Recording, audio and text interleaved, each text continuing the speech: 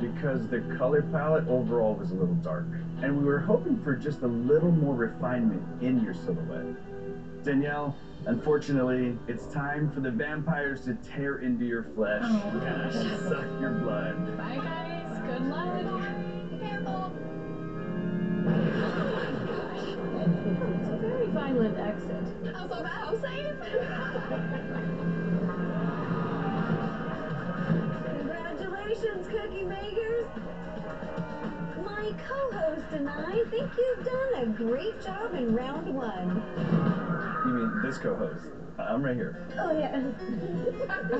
I'll take it from here. You have baked your way into the display challenge, where you're going to build an amazing display out of cookies. Amazing. I know. You know Halloween is finally here when night falls and you see twisted faces and fiery eyes everywhere.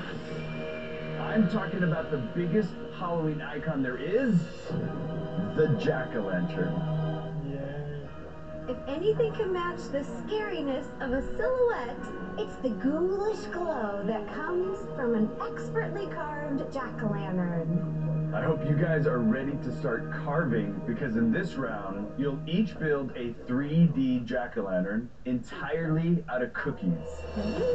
It's got to be at least 6 inches tall and decorated 360 degrees. Like an actual jack-o'-lantern, your cookie version needs to be spherical and hollow. The most complicated part about making a spherical cookie hollow in the center is structure-wise needs to stand. Yours needs to be made with 2 different flavors of cookie dough. I'm glad you mentioned flavors. Since the pumpkin is the world's most famous orange holiday icon, we've collected a bunch of orange ingredients for you to work with, like dried mangoes, sweet potato, and curry powder. Please incorporate one of them into your cookies. Create the best jack-o'-lantern, and you're gonna leave here with a trick-or-treat bag loaded with $10,000. Right. Cookie makers, you have 2.5 hours to make your 3D jack-o'-lantern. Get to it.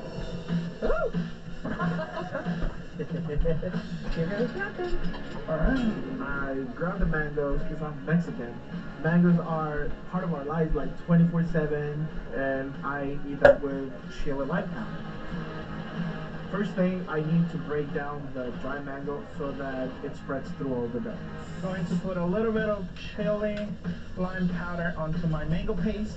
I am making the Chili lime mango cookie. The dough looks amazing. so with this dough I can make the base for the jack-o'-lantern. One more cookie and I'll be good to go. For my second dough, since Jet liked my warm spices on the first round, I'm gonna use smoked chipotle powder. Ben, what is this dough you're working with? Are you scared of spices? No, I'm not. Okay, because this is gonna have a kick. This is a smoked chipotle gingerbread. Chipotle gingerbread? Okay, so what does pumpkin gonna look like? It's gonna be the first pumpkin that you see when you go to a pumpkin patch. My goal is to make a realistic as possible carved jack-o'-lantern. Based on the first memory I have with a pumpkin patch, I remember this giant pumpkin With a little cat on top. and there was a sign telling you where you are. And I'm gonna carve the face of the jack-o'-lantern and put a light inside, because if you don't put a light, that's just a pumpkin.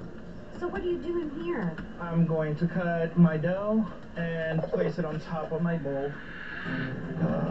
It's not working. Might be a little too dry. Are you gonna have to remake the cookie? No, I'm adding a little bit more molasses and a little bit of vanilla to make the dough not so dry. Oh, is that working? So far, yes. Okay. It's gonna be tough, but the plan is to make half spheres to make a hollow spherical cookie, hopefully. For the structure of my pumpkin and the sign, I'm gonna use the gingerbread because it's gonna give me that stability that I need. Now don't tell them, but I'm freaking out. For my orange ingredient, I picked sweet potatoes. Sweet potato and cinnamon are classic fall flavors, and who doesn't like chocolate? Isn't the rule with chocolate the more the merrier? For my first dough, I'm gonna make my cinnamon chocolate sweet potato cookie. I love sweet potatoes. Do you? I make a mean sweet potato casserole. Yay! Yeah. Okay. What's your second dough gonna be? I'm gonna use my vanilla almond sugar cookie dough. I've made it a million times, and I'm gonna go heavy on the almond to give it that little extra flavor. I'm gonna bake the cookie dough on top of the dome, but I have to make sure the dough doesn't stick to the dome. Making a round 3D cookie is extremely hard. First, I'm adding flour on it so that it doesn't stick to the dome when it's time to pull it off. Then, if I put my cookie dough on top of the mold, I can get a nice round shape. Okay, so what's this pumpkin gonna look like? Scary in the front, fun in the back. I'm gonna make a two-faced pumpkin because it's a tribute to my kiddos. My son is all about the blood, guts, and gore. So the front of the cookie is gonna be a little scary. I'm going to carve the mouth and eyes, and he's gonna have stitches. He's gonna have a knife in his head. And then the back of the cookie is gonna be a little bit girlier. I'm gonna do a nice big flower crown. And I'm gonna give her some cute red lips because my daughter is all about the cutesy side of Halloween.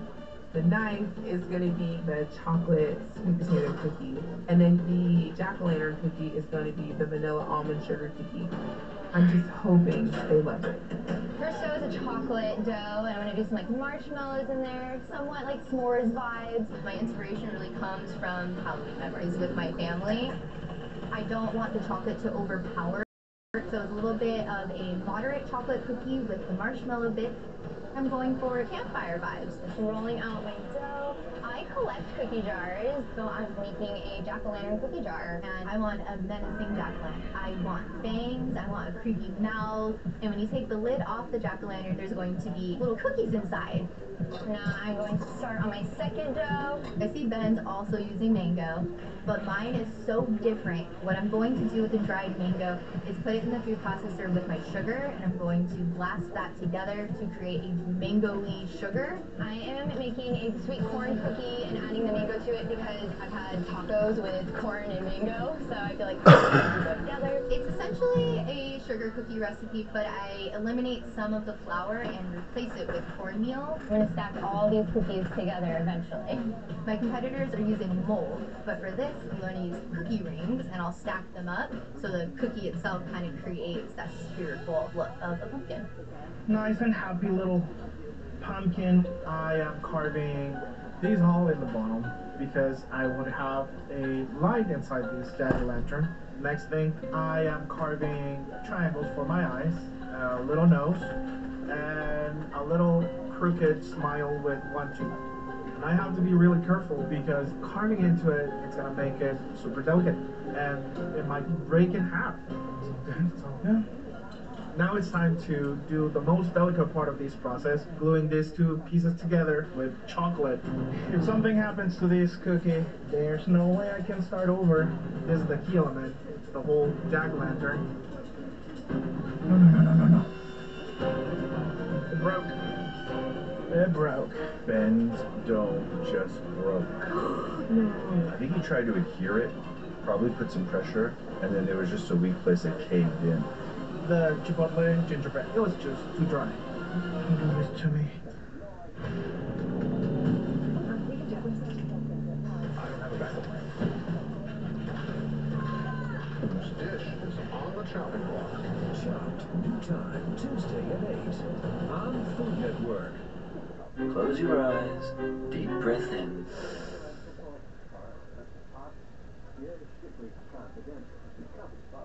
I mean, obviously let it out. Yeah, I'm not really sure this is working, you know.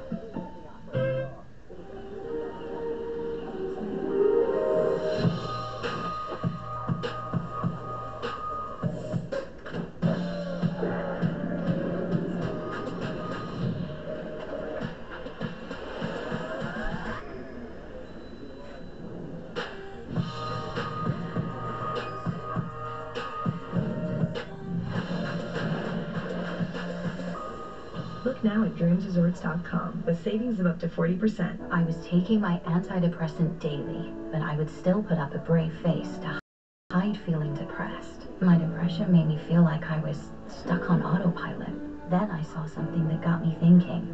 I'm still feeling depressed. What do you think about adding Rexulti? It could help. When taken with an antidepressant, Rexulti was proven to reduce depression symptoms an extra 62% compared to the antidepressant alone. So you could stay on your current treatment and keep